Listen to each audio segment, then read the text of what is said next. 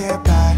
It resides between my eyes. Walked through the fire, came out better on the other side. See, life's like a beach if you find the sand. And right now, I'm feeling like 100 grand. You are listening to Inspired Insider with your host, Dr. Jeremy Weisz. Dr. Jeremy Weisz here, founder of InspiredInsider.com, where I talk with inspirational entrepreneurs like the founders of P90 X, Atari, Mark Devine from SealFit, and many more, and how they overcome big challenges in life and business. Our sponsor today is Rise 25, which I co-founded with my business partner, John Corcoran. Rise 25 we create 100% outsourced VIP special events or mini conferences for software companies or conference organizers. We basically bring together their highest level customers to help them connect and collaborate so that they can get their business to the next level. And what it does is it helps them get more referrals, increase retention with their highest level customers, and get more engaged new customers. So we do them all over the country. We just did them in one in Chicago. We've done them the past year or two in Austin. We did a barbecue tour. You appreciate that, Mike. Santa Barbara, San Diego, New York, Sonoma, Las Vegas, and many more. So if your company sees the value of bringing your highest level customers together to connect and collaborate, go to rise25.com and email us, and we'll see if your community qualifies. And I want to give a big thank you to Kevin Dave, founder of Glider.io, for introducing me to today's guest. I'm very excited. We have Mike McKim, co-founder of CuveeCoffee. CuveeCoffee roasting company has provided independent coffee houses and coffee enthusiasts with sustainable artisan blends, single origin, and estate coffees. And I couldn't believe this, Mike, because you look really young, since 1998. It seems like forever ago. He also is a board chairman at the nonprofit Operation Supply Drop that supports today's active duty military and their families. Cuvee is a nationally recognized specialty coffee roaster with its roots firmly established in Texas. And CuveeCoffee and their cold brew can be found at CuveeCoffee.com. It can also be found at Whole Foods, H-E-B, Central Market, Target, and soon to be limited Safeways. Mike, thanks for joining me. Jeremy, thanks for having me. People always love to hear different tools or software people use to run their business. What are some things you use on a daily or weekly basis? I was just looking at the website.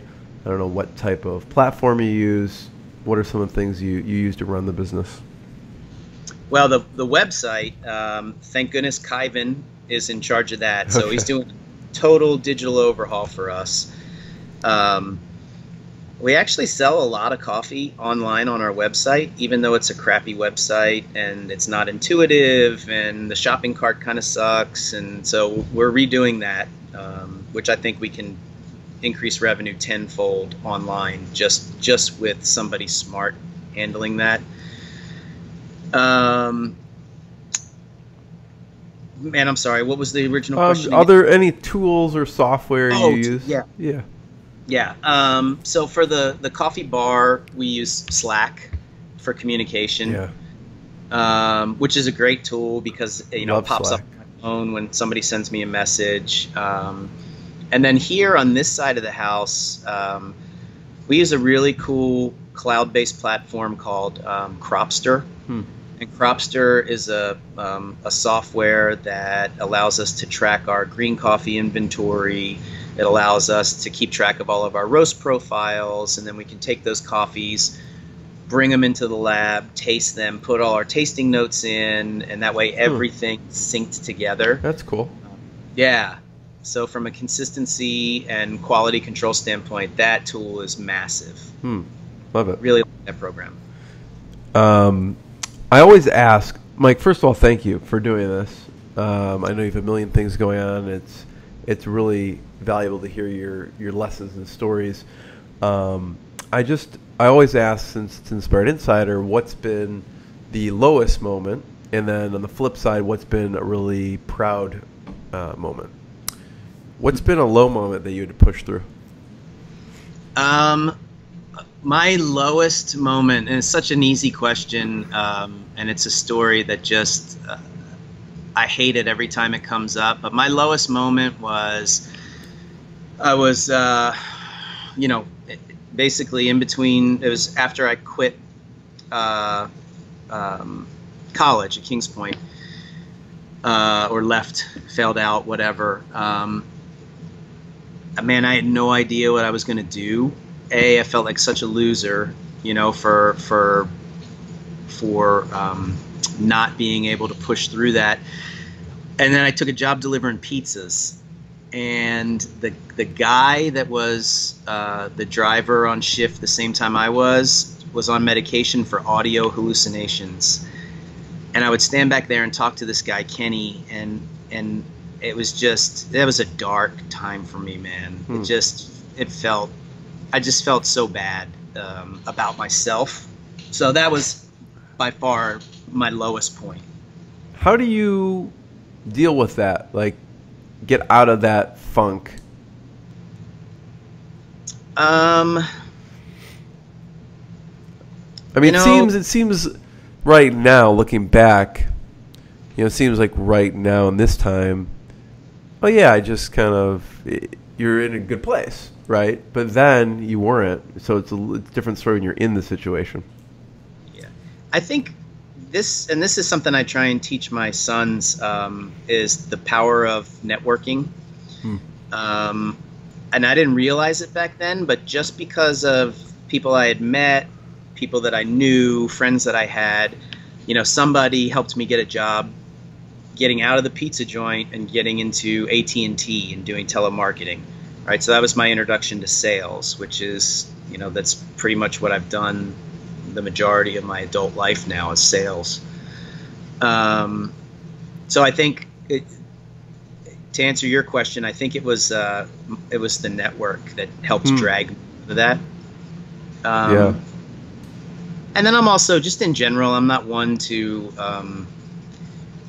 throw myself a pity party. Like, maybe I'll let myself feel sorry about something for, you know, a brief moment, but then I'm like, okay, you know, I gotta get out of this on my own. Yeah. Yeah, that's powerful. The network, you know, if someone's in a bad place, they could call someone that they trust, or that they, you know, could help them, pull them out, or maybe slap some sense into them. So what about the proud moment? What's been a proud moment in the journey? Man, there's been a lot, you know. I'm always proud when somebody has worked for us for a while, and then they come to me because they got bit by the entrepreneurial bug, and they want to go out and start their own business, whether it's a coffee business, a coffee shop, a coffee roasting business, you know, or something totally different. That always makes me feel proud.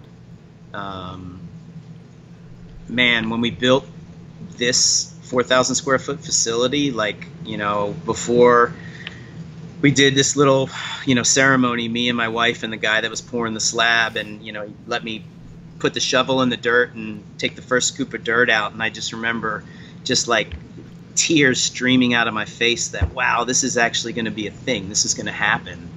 I think that was super cool. So it was created out of nothing. There was nothing there before. Nothing. Yep. Wow. Yeah. And then, man, another one. So I have two sons. One will be a senior in high school this year. The other one, he just finished up his first year at the United States Merchant Marine Academy. Oh, so wow. he made it further than I did already. But the fact that he came home from a high school college fair and said, you know, I think I want to go to Kings Point. And I was like, what? That's crazy.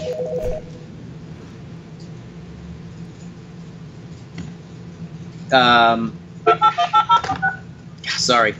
It's like phone a friend. We'll bring him on. Yeah. So that was another, on a personal note, Yeah. that's a super one for me. What sparked that, you think? Was it stories from you? Was it? I mean, it sounds like you were surprised. It's not like you were pushing him to do that. I absolutely wasn't, man. I try and, you know, I understand, and I think a lot of us go through the same thing. The one person we listen to least in life as young males is usually our father. At some point, we think we know more than them, and whatever they say is dumb. You just do the opposite. So I try never to force my boys to do anything. I just try and give them advice and let them make their own decisions. So yeah, when he came home and said, "Hey, I want to go to a Federal Service Academy. I want to go to Kings Point," I was like, "Well, all right, I'll help you any way I can." And what was his reasoning? That's a good question. Connor has always wanted to take a different path than his peers.